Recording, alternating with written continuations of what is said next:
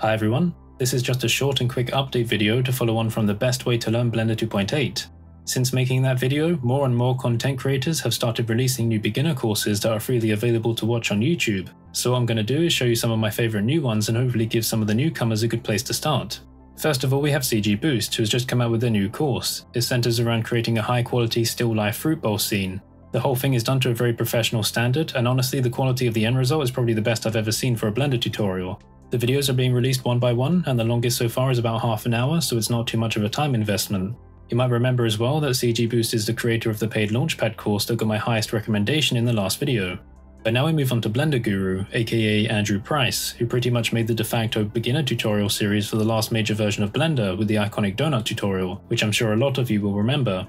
They have recreated it now for Blender 2.8, uploading the videos one by one and taking the extra time to talk about some of the new features. If you want to see how popular their original donut tutorial was, then just go to the Blender subreddit, search for donut and enjoy the results. Given the community appreciation for their previous work, I'm sure their updated course is going to be very popular. Moving on from this, we come to Flip Normals. They've been creating content not only for beginners trying to learn 2.8, but also for professional artists who are interested in migrating from other software.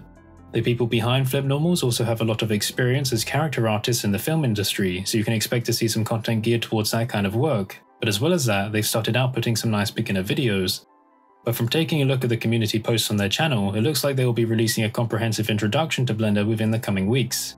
The runtime is just over 8 hours, and it seems like this lightsaber render will be a point of focus for it. So make sure to subscribe to their channel if you're interested in seeing it when it's ready. Now we move on to Born CG, who I've seen recommended quite a lot amongst my audience. Over the past few weeks, they've been outputting comprehensive beginner videos that are roughly an hour long each, so if you prefer long-form content, this might be the kind of series you're interested in. And then there's CG Geek, who a lot of you will already be familiar with. They've created a 6-part beginner tutorial that centers around this nice-looking ice cream model. The videos are anywhere from 12 to 20 minutes long, and they look pretty well laid out, so I can recommend them if you don't have much time to spare. As you can tell, there's a lot of free learning content available for people looking to get into Blender, and now that 2.8 has been released, this is definitely the best time to learn the software.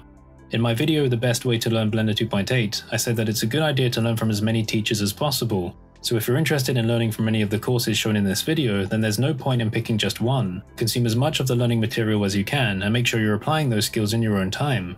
There are many other content creators I recommend checking out, and I listed a bunch of them in that last video, so I'll leave a link to it in the description. So that'll do it for this update video. Don't forget to follow to get notified on upcoming content. I have some more generative add-on projects in the works, and I promise I'll show you them as soon as they're ready. I'll be at the Blender conference on the 24th of October if you want to say hi. Don't be shy, I'll be nice, I promise. So have a great day, and I'll see you next time.